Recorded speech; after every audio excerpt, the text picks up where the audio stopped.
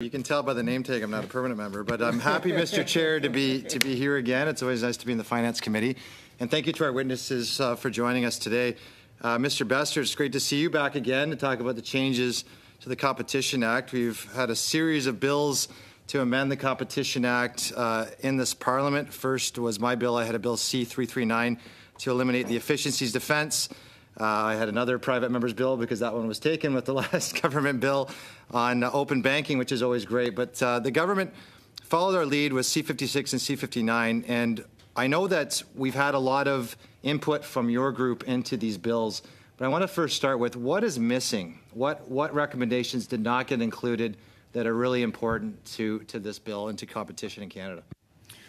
Well, you know, there's a number of a laundry list, of course, but I think we focus on the big areas where there's still room for improvement. As I mentioned, on the merger side of the House, taking that structure seriously, ensuring that our oligopoly situation doesn't continue to backslide for Canadians.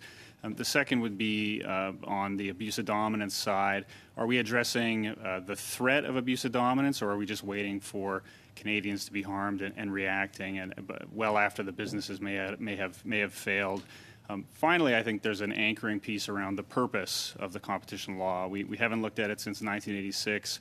We're still too focused on things like efficiency that have led to consolidation. So if there were three big areas, I think it's mergers, abuse of dominance, and the core purpose of the legislation.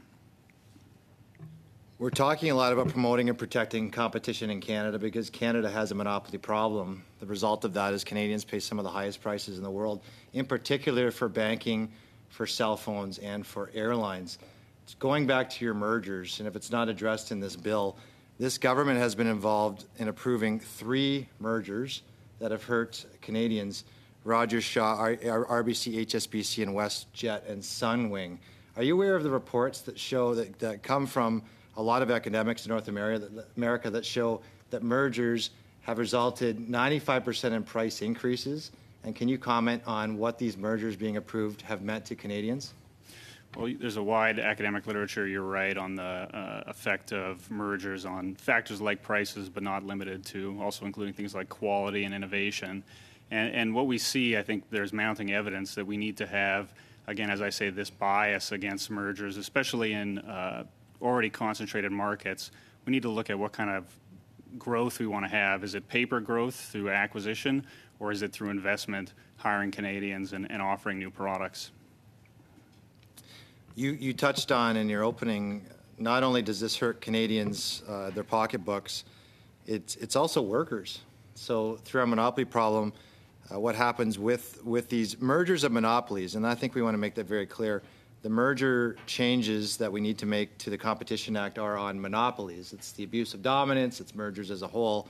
But when these companies get bigger, then the market power also extends to workers' wages and their ability to squeeze workers' wages, to be able to collude to keep workers' wages down. The fact that if there's less employers to choose from, that there is less choice for employers in which to bring their skill sets and have wages. So what effect is the fact that we have more mergers with monopolies having effect on wages and workers in Canada? Well, you know, this is some analytical work that we need to engage in, but in the U.S., there's been evidence of highly concentrated labor markets, even in, you know, we might think about rural or remote communities, but even in, you know, relatively large urban centers. So what we need to think about, Canada having relatively higher levels of concentration, having more oligopolies than our friends in the U.S., it would make sense that effect is, you know, the same or magnified, where workers are limited and can be, you know, prior to changes, frozen out through agreements like no poach and wage fixing. So one of your recommendations is structural presumptions. And as you've stated, this law does not include presumption against mergers in already concentrated industries.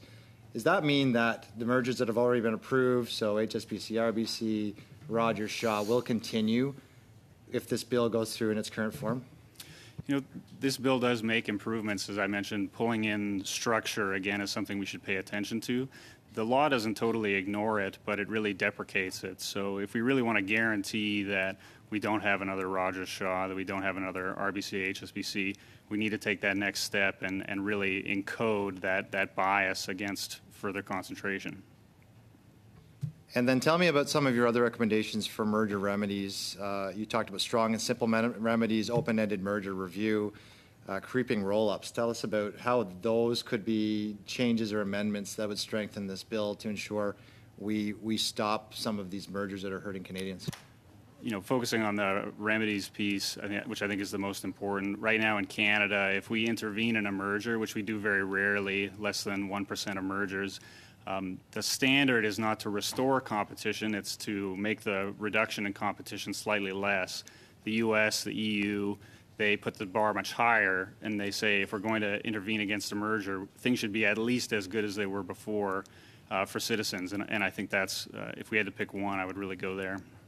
Last question, I might get another round with you, but what would you change the purpose statement to be if it was going to be changed to remove the priority right now, it seems to be on efficiency of the company over competition? I don't have a prepared text, but I think a phrase that I'd really like to see in there is fair competition. And again, competition that benefits Canadians, both as you said, consumers, workers, and entrepreneurs, as opposed to the efficiency that we've seen, so I think mistakenly drive us towards oligopoly.